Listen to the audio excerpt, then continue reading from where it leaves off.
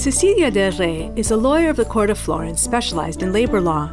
Born in Florence in 1982, she has a PhD in comparative law. Del Re has been a member of the City Council of Florence, Italy since 2014, where, since 2019, she's been in charge of urban planning, environment, urban agriculture, tourism, trade fairs and congresses, technological innovation, and information systems.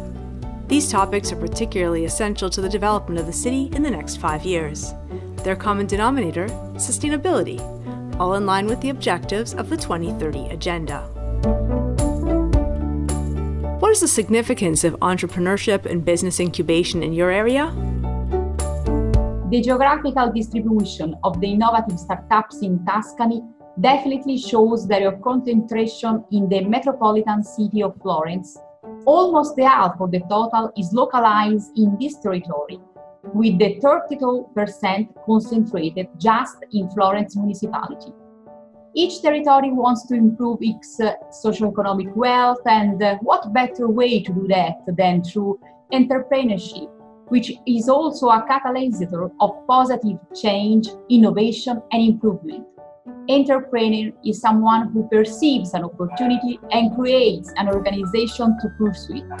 Since entrepreneurs in developing countries do not have enough resource and knowledge to overcome the challenges they face, they will need incubators, accelerators, and new spaces and ideas to provide for them an enabling environment where they can develop their ideas and projects.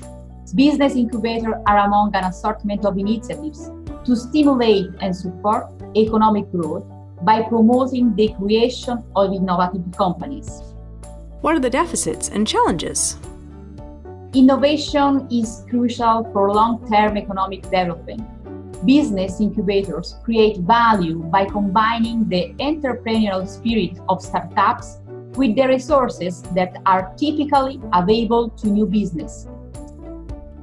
What are the benefits of European projects like Speed Up to overcome these challenges?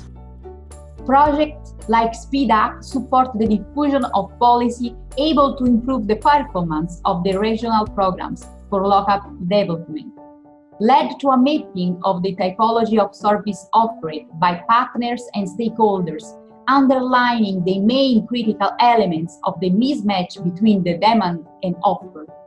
They put the accent on innovative ideas over the good functioning of the local policies involving both the public and the private players. Contamination, networking, circulation, this is the idea, this is the way to overcome challenges and reach an upper level of innovation. What measures or instruments have been developed so far? Thanks to Speed Up Project, Florence succeeded to reinforce the local innovation environment, putting together public and private source, funds, ideas, and stakeholders, converging on real needs coming from the social and economic background. We created a consolidated network of 9 European regions, aiming to foster the cooperation even beyond the project thanks to the networking activities and common goals. We built a universe of relevant players operating all over Europe, improving their relational system. Where do you see your area in 5 years? Florence is internationally ranked as a smart city, and the attention to innovation and sustainability is growing up day by day. Thanks to the rich history and starting from a traditional approach, the focus now is on sustainable entrepreneurship, bringing necessary transformations to the way the business are operating today, including change to products, process of firms, both of which are currently unsustainable.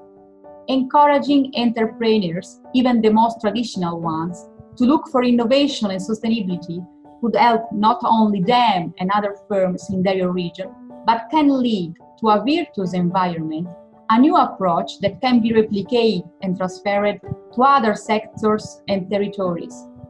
The entire world is changing. Cities, jobs, travel, schools, even nature. We belong to this change, we move with it and learn day by day, but we need to speed up.